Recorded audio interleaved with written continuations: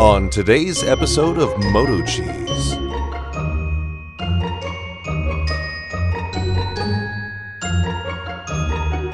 Dang! You got shocks, pegs, lucky. The following movie is rated I. What's up, boys? What we're reviewing today is an awesome model Leopard battery scooter. This is a single drive 1000 watt. So let's get it out of the box. As you can see, it has the better suspension on it. This is under $1,000. So this is considered an off-road electric scooter with a single 1000 watt motor that's capable of 34 miles per hour maximum speed. It has a 20.8 amp hour 52 mile range battery. This does come with a seat with a height adjustable bar that is detachable. The battery charger is a 54.6 volt 2 amp 100 to 240 volt input. Little kickstand. There's your charging port. So this is basically fully assembled with the exception of the handlebar and the seat kit if you'd like to put that on. Looks like it's got some decent shocks in here that are adjustable even on the front as well as the back. Tube style tires, semi-aggressive tread, fenders front and rear. There's your 1000 watt hub here. Looks like it is telescoping for your handlebar. Looks like you can hook this under here for carrying it. Let's get this handlebar on. I personally like the seats. Gives you a feel of a little bit more control, but some viewers mentioned that it's not legal as a scooter on a road if it has a seat on it. I don't know if that's true or not. It's nice all these screws have a little lock stuff on them.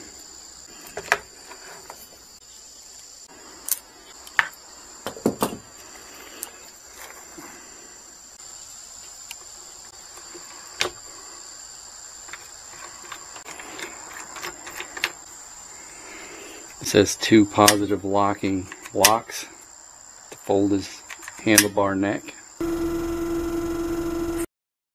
The Ausom user's manual.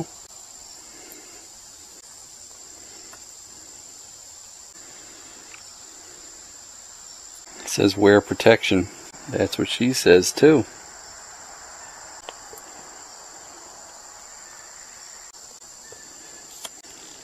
Nice directions.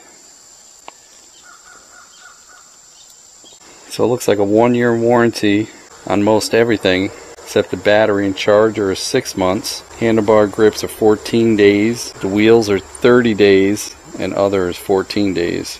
Net weight is 69.6 pounds. It's a 23.2 inch handlebar width. It looks like the screws for the seat are in the package with this multi-tool. Yeah, they have a little Loctite on them. Some people may want the sporty ride without this. I kind of like it because you can keep that seat between your legs and it gives it a little more stability. And if you want to sit down, of course, change positions. You're not standing constantly. It does have a nice rubber pad. Nice lock.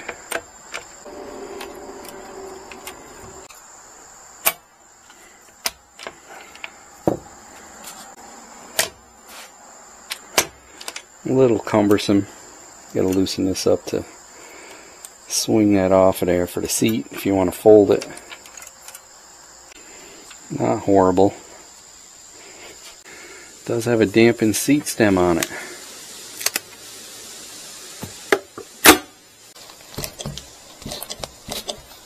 That's always nice too.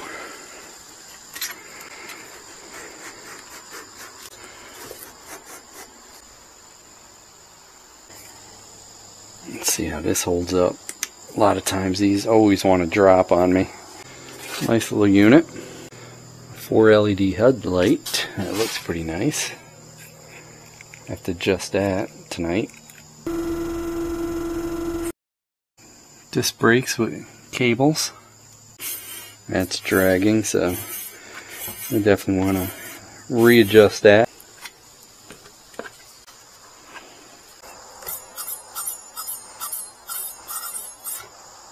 loosen these up.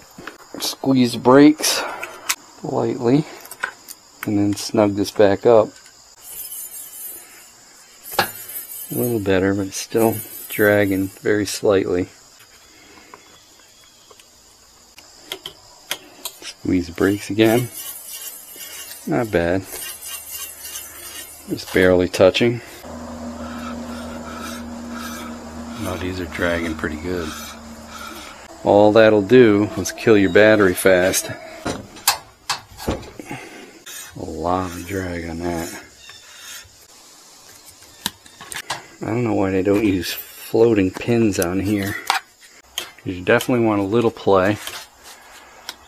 And of course, once you use them, they wear in a little bit, and you can check it to readjust it again.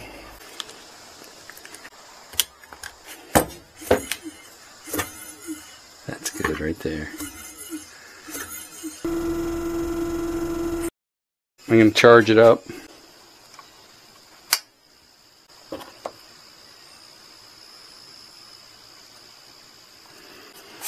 Might be a little low. Of course, only use the approved charger. It says the charging time is 10 hours. So we'll be right back. 3 hours later. Now we're all charged up. Only took 3 hours. Must have had a little bit of a charge in her, huh? Get her down and tighten up the handlebars. Hey, what's up, kitty? When I got my first one of these, I didn't really like it because I didn't think it would handle like it does. But once you get used to how this thing rides and handles, I love these little things. And they fold up so small you can fit them right in the back of a car or a truck. You fit a couple of them. So now I kind of love these. Alright, let's see. This should be probably there. Make sure we're centered here. This little hook looks like you can hang like grocery bags and stuff. The one that latches it when you close it, so you can pick it up by the neck here. Huh. Pretty neat. Dual purpose. What's up, Mimo? Brought a mouse in the house and lost it. A little tiny baby one.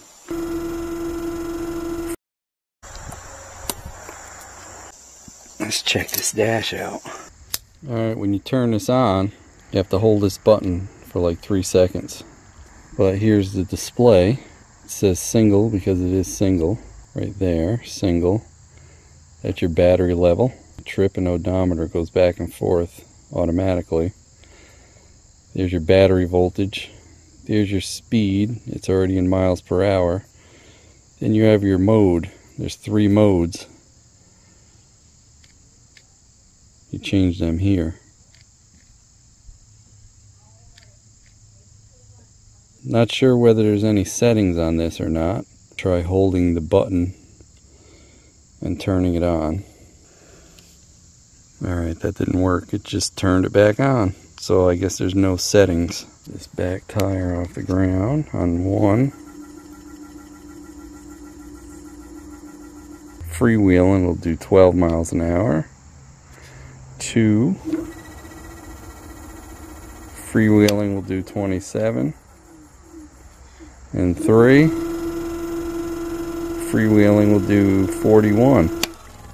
One thing I noticed different, that they switch these around, and I kind of like it. This is the front brake. This is the rear brake.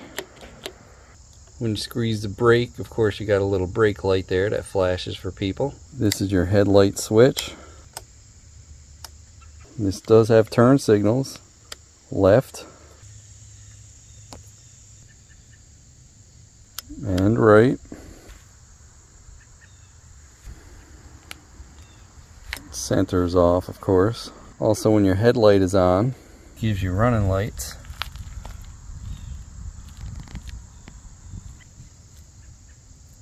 And horn. Built in your headlight. Of course, your throttle. There's your key, your startup and mode selector. And that's about it for controls. These are not buttons. I don't see any USB connectors on here at all.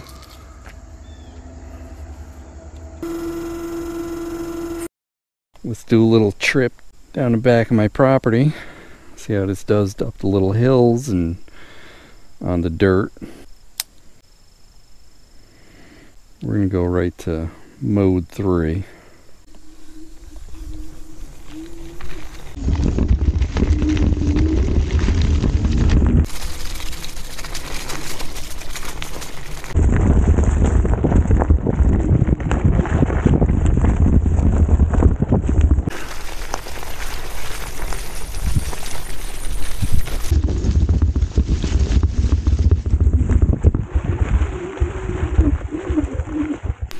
Oh, it's a little wet down here. Let's see if we can make it back up this hill.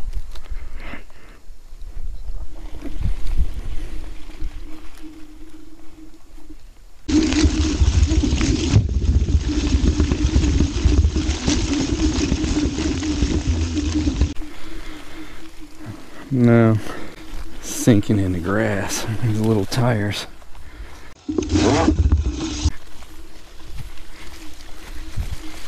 See how it does now.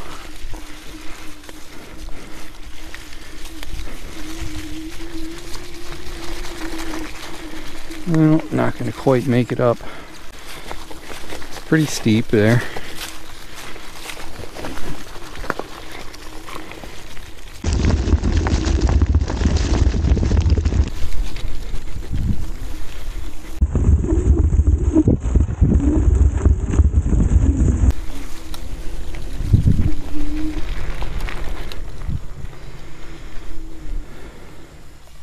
So it doesn't have quite enough power with the 1000-watt single drive to make it up that hill.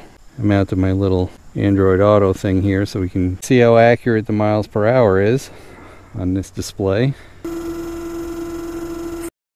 Let's do a 17-mile loop. Some of these hills are pretty steep. We'll do a 0 to top speed performance test. And yeah, my Rever app didn't record everything, just 3 miles of it.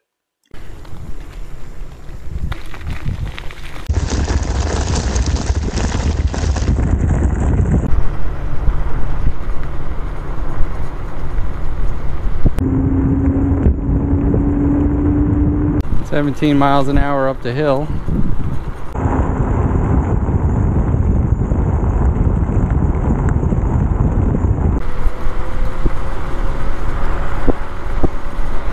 "34, 35. This isn't even the big hill. This isn't the Anderson Hill. So it looks like it's between 1 and 2 miles per hour off. We're not going to make it up Anderson Hill.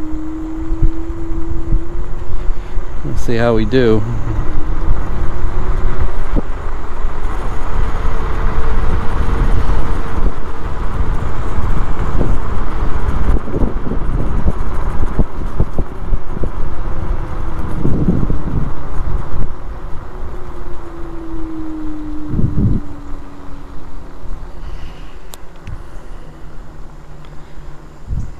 No.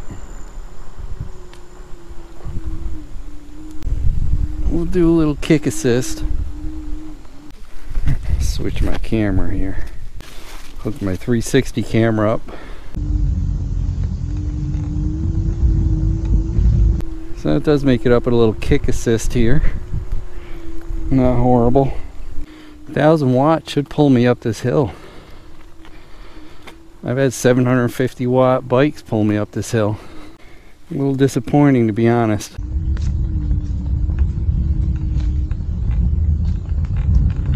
And we're off again.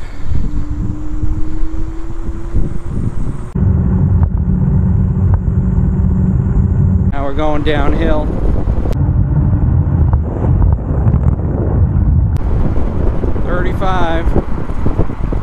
Downhill, wide open. Test these brakes in a minute. 42. Let's see the brakes. Oh, the brakes work really good. Oops.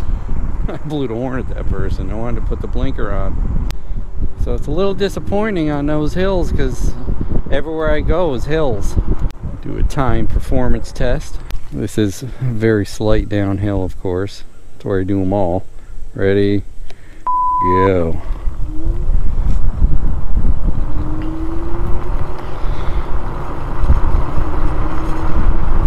$20, $25,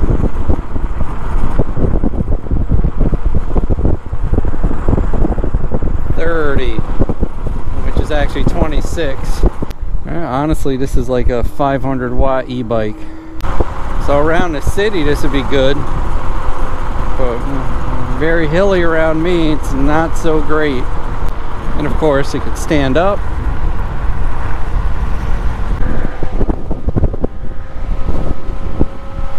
It does great downhill.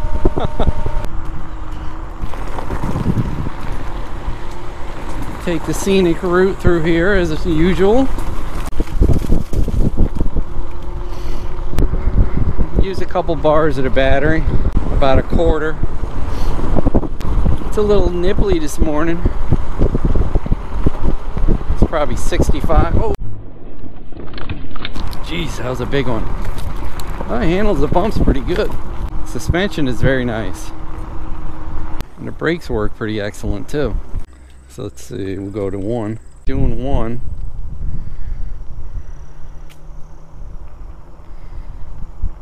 You're looking at 10 miles an hour,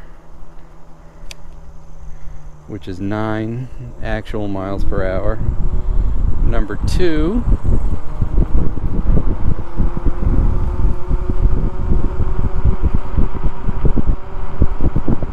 looks like 23 miles an hour, which is actually 21. And then 3, I've already done 3, that's what I've been keeping it on. So about 30 miles an hour max with 235 pounds on it. That's me. I'm a big slice of cheese. Enough to break the speed limit, which I think is 25. Which is circle. Oh, one of the gates are open. Wish I had a little more power, I'd go up in there. Trying to keep enough speed.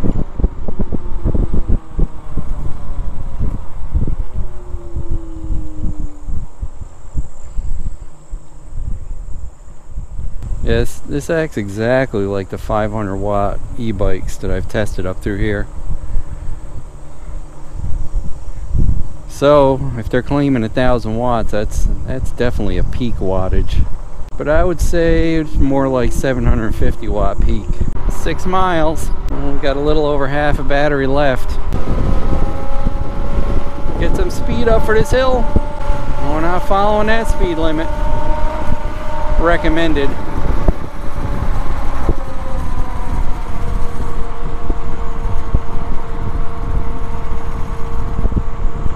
Now you guys know how it is around my place. It's all hills.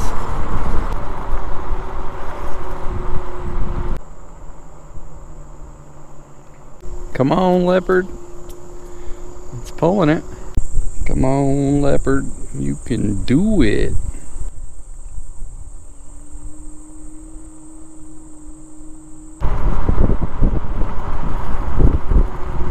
This does not have regenerative charging. Well, made them 2 hills, so that's good. 7 miles. Looks like still got a little more than half a battery. Do a little stand up. Got to keep up the speed, boys. Cut that corner.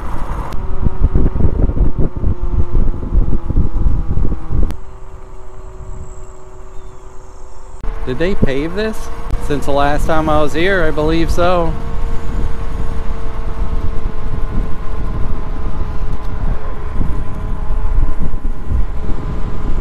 Looks like 8 miles and we're a little bit less than half a battery now. We're definitely not going to do the route that I normally do up over those hills, because I don't feel like pushing it. Definitely kill the battery on this if I try to go up those hills I normally do. So we're pretty much wide open third range for this test.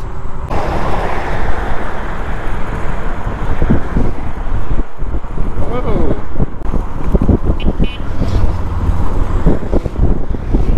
Yeah, these things are great for camping. I wish I had them when I used to go camping with the RV and my kids.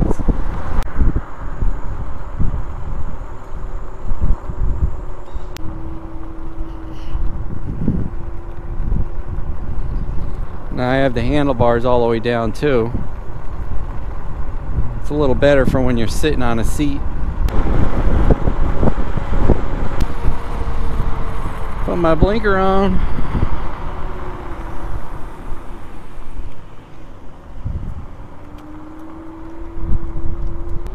We'll take a couple pictures from the outside looking at it, riding around the parking lot when we get down by the beach.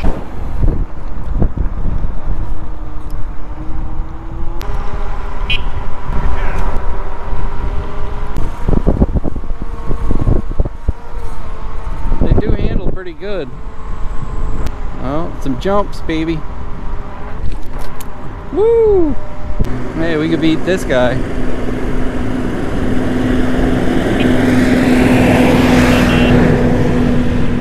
The heck, he's blowing it the wrong way. You ever take it off any sweet jumps?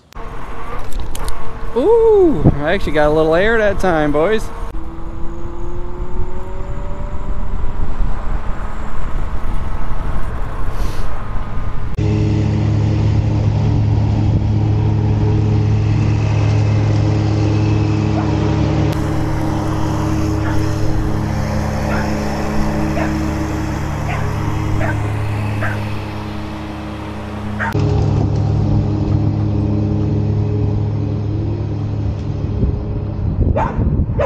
I was gonna take some pictures there, but not now. Maybe I'll do it right here.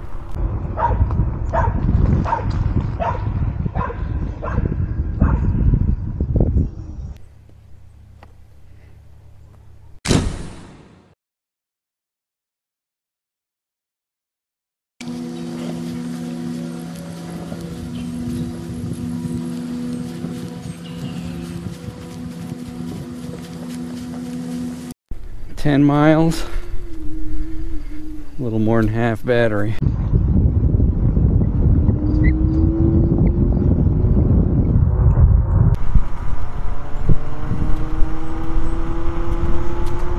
You never know if those dogs are going to chase you.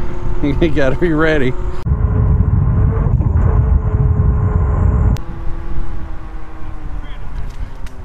What's that? What brand is that? It's Ausom. But they're like $1,000, aren't they? This will do like 30 on a flat with my fat ass. When you went by, it says, "Holy shit! If he ever hits something, you're going for a ride." You got GoPro? Well, yeah, I do YouTube videos on. I do all these reviews on these. Where'd you come from? Like, where'd you start today? I'm on. You drove all the way down through here. Yeah, I took the back roads and it struggles. Same battery. Yeah, it's like about half. Wow. Drove a single. Yeah, this is a single. It was tired. It wasn't. It didn't have the speed. But this is pretty good. Would you? It's not. You could try it if you want. Nah, I don't know. You're on company time too, Yeah. probably. So it'd be like. How do you run it's just throttle. And it's got 3 different modes. Yeah, you have modes. Okay. Oh, Does it fold up too? Yeah, the seat will fold forward. You don't even have. It comes with the seat, but you don't have to put it on. I kind of like it because it makes it more stable. You can keep that between your legs. Oh, yeah, you don't have to have a seat. I've seen it. Yeah. How is it for stability? Once you get used to it, it's good. But yeah, this flips down. So this just throttle here? Oh, yeah. Wow, that thing's touchy. I mean, on just throttle for here, say it says 38, but it'll do like 30 on a flat. Well, I put that on because I want to match up the speed.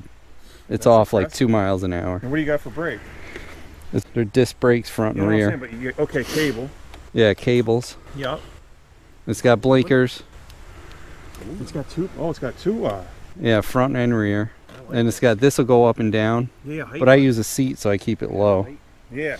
Yeah, it's got a headlight on it. I was going to get for the campground. My kid takes off on his bike. Oh, it's perfect for the camp. Yeah. If you look it up on YouTube, you'll see. But you're on like, there? Yeah. You do this a lot? Yeah, I do the whole video review. Like I'm going to say about this one, it's, you know, the suspension's good, everything's good, but it's just, I don't think it's 1,000 watts. Yeah. Would you put that in your Yeah. Oh, you'd come out and tell them the truth. Guy, tell him whatever I find, I find. The MotoCheez? Yeah, MotoCheez.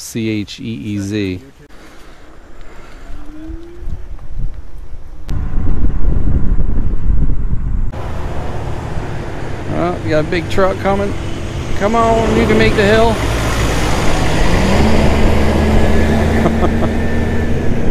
I could have took the sidewalk. Let's get in with traffic here.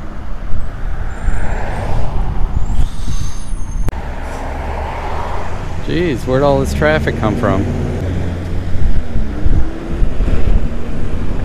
Excuse me. And that's the scary part of riding bikes and these. We're down to a third of a battery. 11 miles. I'm not going to kill this thing dead because I don't feel like pushing it. Sorry guys. It is about 7 or 8 miles back to my residence. I gotta ride through this. Town hasn't done the side of roads cutting. Those are the guys I should have asked, huh? Yep, 35. And that's where it topped off and it leveled me out.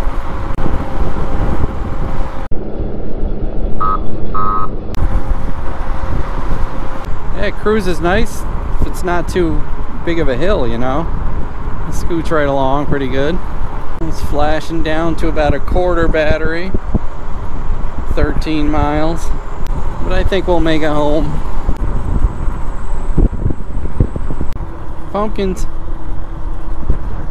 I'm gonna have to take you guys in there one time. They got a good fruit and vegetable stand. We got one more little hill after this. This is a nice long downhill. It's nice to have regenerative charging because these big hills you can charge up the batteries a little bit.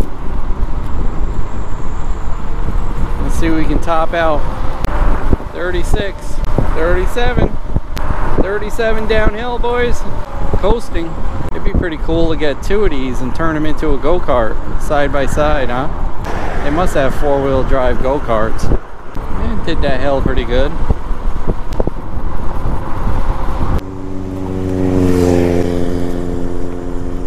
$15 miles. Still have a quarter of the battery left. 16 miles. Battery's still holding. Quarter. The suspension is pretty nice. Come on, Leopard. You can do it. Come on. Come on. Come on. Come on. Come on. Come on. See if we can make it without any help.